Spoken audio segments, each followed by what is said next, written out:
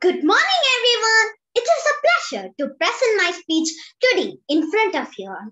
I am Meghna L Nair and I'm going to talk about electricity and its importance in everyday life. Can you imagine a day without electricity? Maybe not a hard task, it seems. But how about a week or a month? It isn't possible for this generation to live without electricity.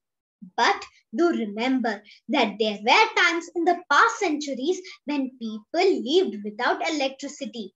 Electricity is a form of energy. Michael Faraday, a British scientist, and Benjamin Franklin, an American scientist, were two notable persons who have a major role to play in understanding the nature of electricity.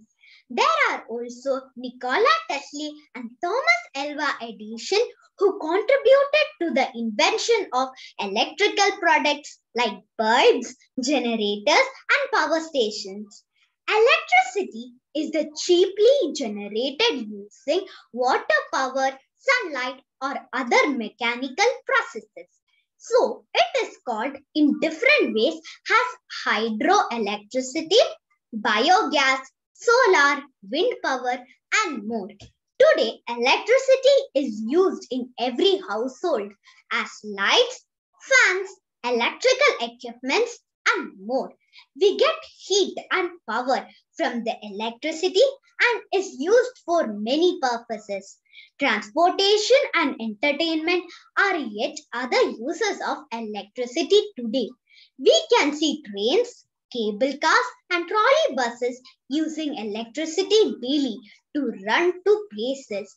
Also, television, radio, and mobile phones are designed to work using electric power.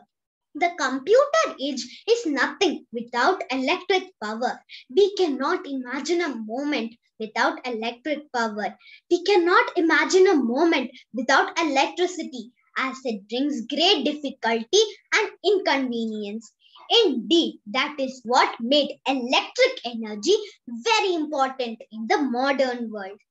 Though electricity is useful, there are times when it has to be handled with care. Any misuse or overuse can lead to fire, shock, or even fatal consequences. So, electricity is useful servant and a dangerous enemy.